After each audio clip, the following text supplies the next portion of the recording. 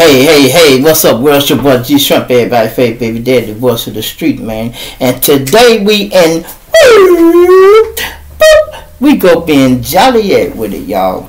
Now I know y'all probably done heard the story of the guy who have killed all his family members, y'all. So I'm going to just go a little deep into that and I'm going to break it down for you. But listen to this news clip, y'all. They arrested his girlfriend, and I'm going to tell y'all why they arrested her.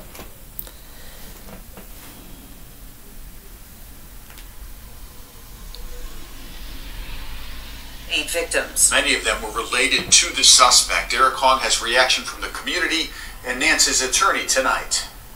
The reason why remains a mystery, but police say Nance murdered some of his closest relatives, their deaths reverberating throughout the Joliet community. A growing memorial and an eerie quiet graced the block where 7 lives were brutally taken. 5 victims were found in this home, where bullet holes in your window offer a glimpse into the unthinkable. It was a good family, from what I understood, a tight-knit family that supported each other, so it's just incredibly tragic.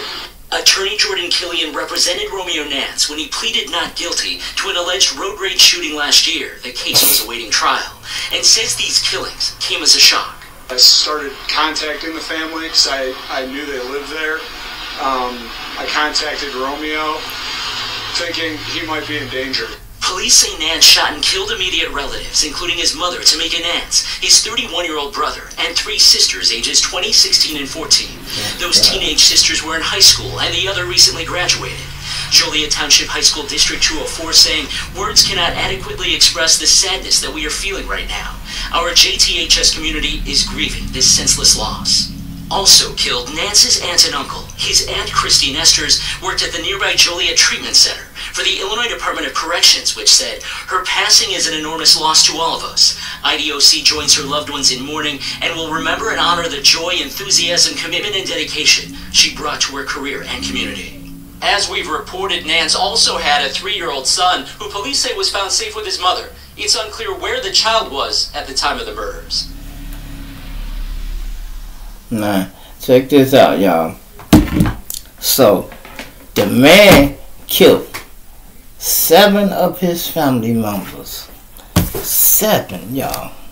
Let me explain who he killed. He killed his mother, Tamika Nance, y'all. She was 47. He killed his brother, Joshua Nance. He was 31. He killed his other sister, Alexandria Nash. She was 20. They got an unnamed sister he killed. She was 16. And the other unnamed sister, she was 14. The reason those are unnamed, y'all, because they juveniles. The news, they can't use your name when you're a juvenile. So that's why they not named. That's why they got them listed as unnamed. They know who they are, though, right? And then he went and killed his auntie, Christina Elston, y'all. She was 38, and he killed her husband, William Elston. He was 35. This is auntie and uncle, y'all. He killed the whole family. The whole family.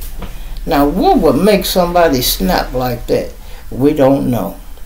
But they charged her with obstruction of justice, y'all, which is a felony, though. But let me explain to y'all what obstruction of justice is.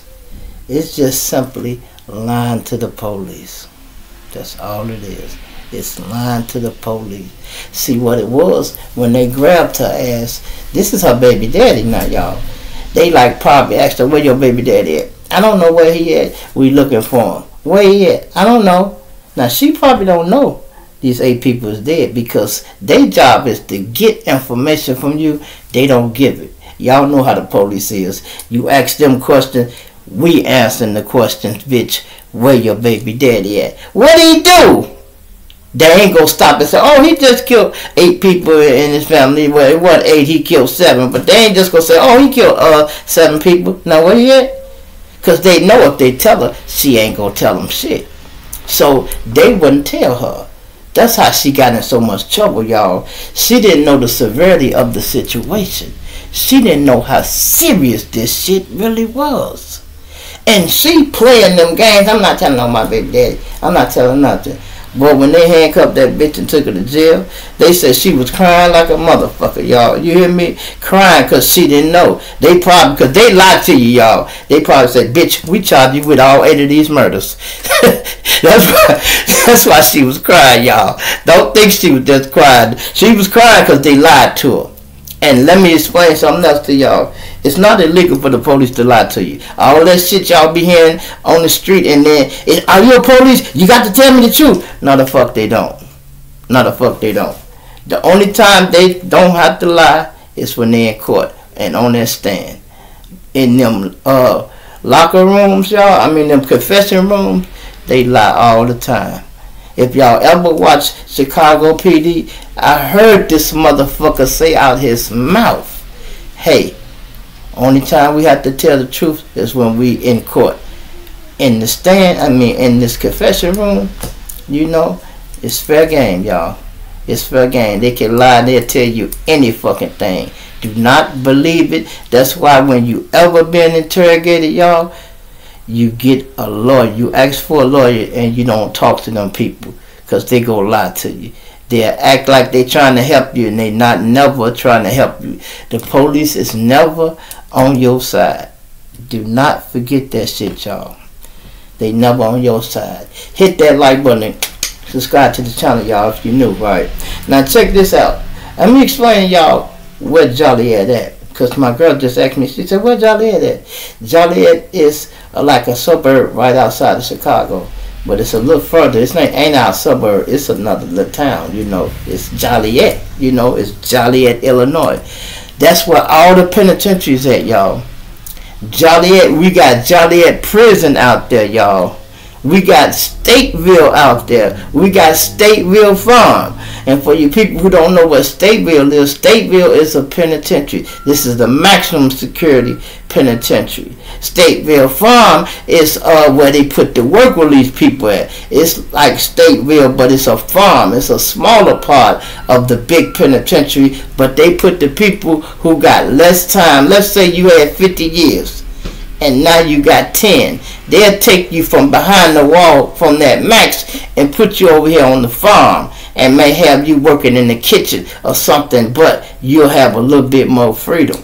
You know what I mean? Because you winding down, you finna go home. And they have you over there with the new guys who coming in and just coming and going because they all going to work release center. You know what I mean? So that's what Stateville Farm do, right? Then Stateville, it's a max joint behind the wall. That's where you hear the stories of people getting raped and all that shit. All that shit may happen behind the wall. It don't happen in the minimum joints, y'all. So if you ain't never been to penitentiary, it's like this. If you got 3 years, they will send you to a facility that's like, they call them minimum security. Every joint have a level. You got minimum security, medium security, and maximum security, right? So if you got small time, they can put you in a minimum security. But if you fuck around and have a fight in minimum security, they'll send you to medium. And depending on how serious the fight was, they might even put you all the way up to max. And the difference between that, minimum security, they might have a dorm with 20 people in the room. You know what I mean? 20 people in the room. It might be 4 or 5 rooms. Y'all get to walk around and do everything. When you go to medium or max, y'all in a motherfucking cell. Boom! You locked in that motherfucker all day. Sometimes you have 23 and 1. 23 and 1 mean you locked up 23 hours a day and you come out 1 hour a day. Them ain't the joints you want to be in. But even them joints, them niggas get TVs and shit, and they be alright, but it still ain't no place to be. Don't no motherfucker want to be in jail. And this boy, he knew that, y'all. This man killed 7 of his relatives, y'all. Guess where they found him at? In Texas. And he shot himself in the head. Now the girl is his baby mama, y'all. Y'all see the thumbnail. The girl is his baby mama. He got a 3-year-old son by her. He didn't hurt her though. You know, he didn't hurt her. That's crazy, y'all, to think, you know, he went out like that, man. But I can't imagine. Now, I was finna say, I can see you killing one motherfucker, you get tired of your brother.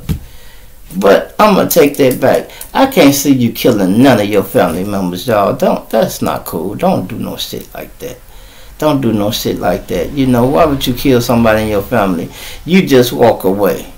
But let me tell you, some of these kids, y'all, they be having abandonment issues, y'all. Now this guy, and he had anger management problems because the case he was fighting already, y'all, was a road rage case where he shot a motherfucker. Road rage. You hear me?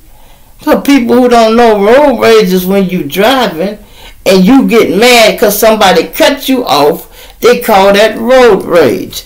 And you go get a brick or something and you might throw it at a motherfucker or do something. Sometimes you get like that. Listen, I had a van, y'all. I used to have I called it a road rage brick. I kept it in the car. Nice brick. Just in case I had to throw this motherfucker or something, you know. And it ain't just no simple shit. It's for when somebody fucking up. If I don't want to shoot a motherfucker, I might just want to bitch bust a nigga window or something. Yeah, I called it a road rage rock. It was crazy. I had that motherfucker for years. I only had to use it twice. My wife had to use it one day, and I had to send her ass back to the lake to replace the road rage rock. Y'all, we had to walk the beach and find a nice size little rock. Not too big, not too small. Just fit in your palm of your hand where you can say, nigga, you know, because sometimes niggas will clown, niggas side swipe you, knock your mirror off and keep going. So you might want to catch him at the light. You motherfucker. So anything can happen, but damn, you gonna shoot a motherfucker? God damn, boy. Shoot a motherfucker at the light. God damn. I thought we were shooting motherfuckers, but god damn, I'm pretty sure it wasn't for no road rage shit. Hit that like button, y'all, and subscribe to the channel, y'all. Subscribe to the channel. So leave it in the comments, man. Let me know what y'all think about this, man. What the fuck can you imagine to make you kill everybody in your family? You know what I mean? I can sit here and think it ain't nothing. It ain't nothing nobody could do to make me want to kill them. And, well, I take that back, want to kill them, but I'm talking about in my family. You know what I mean? Because I look at it like, nigga, in my family, this my family. Why I'm going to kill somebody in my family? You know what I mean? That's crazy. If I kill a nigga in my family, he is fucking up. He fucking up. That means he was doing something to one of the other family members, like finna hurt my brother, mother, or son, or something like that. And I had to put him down, then that's another story. But just me, or that's why you, let me tell you something, bro. That's why you can't keep people with negative energy around you. Because sometimes people be having issues in their own head. You don't know what people thinking, y'all. You don't know what people thinking. I told y'all about how my nephew be letting the chick get him upset. And you know he be out fussing and hollering at her. And I broke it down to him. I said, nephew, bitches is like this.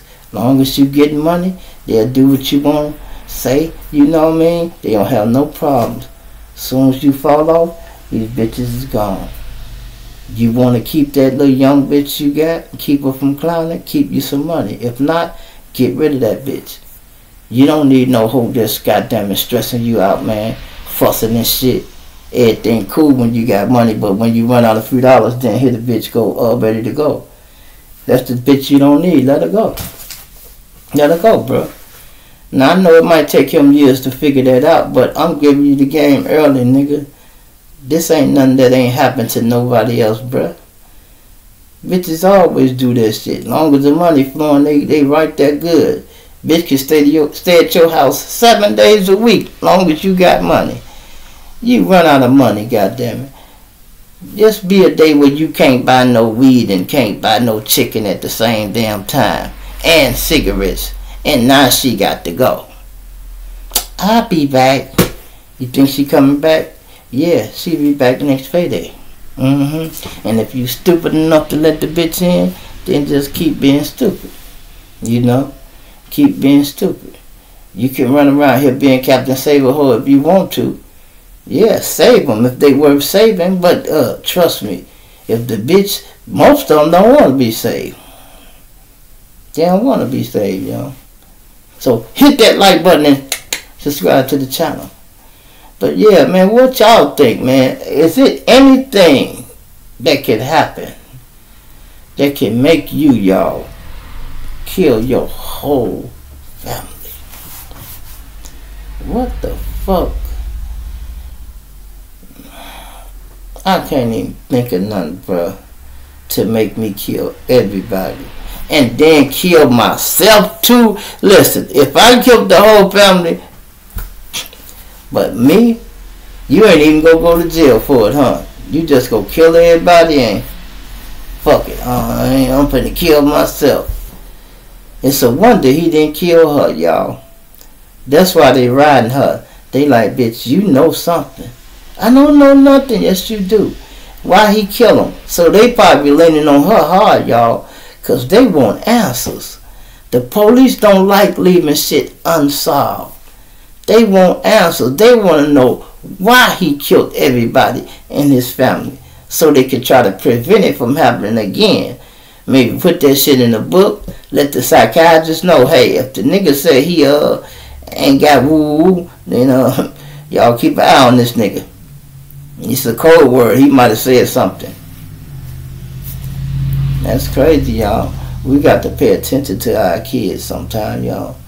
Because sometimes these people, they be crying out for help. You got a child outside sleeping in his car or something. It's obviously he had to be the one. He had to be the one going back and forth to jail. He fighting a road rage case. He already snapped out. And he done snapped out and shot somebody in the street. And then you'll shoot somebody in your house too? That's crazy, y'all.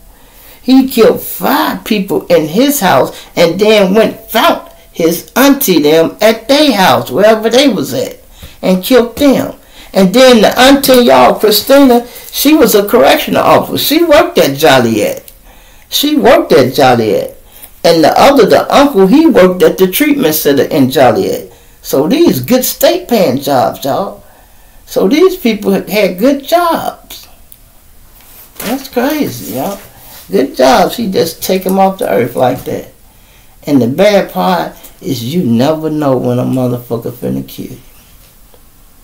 If people knew when they was gonna die, y'all, I'm pretty sure when nobody be dead.